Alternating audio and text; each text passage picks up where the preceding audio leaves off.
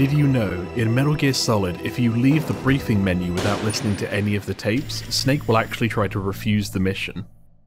Colonel, I don't work for the government anymore. Let me go back to Twin Lakes. Why, Snake? Is your life in Alaska all that great? There's a dog sled race this week. Next Saturday, I have to be in Anchorage. Yeah, Iditarod? The longest sled race in the world? When did you become a dog musher? Right now, my 50 huskies are my only family. I've got to take care of them.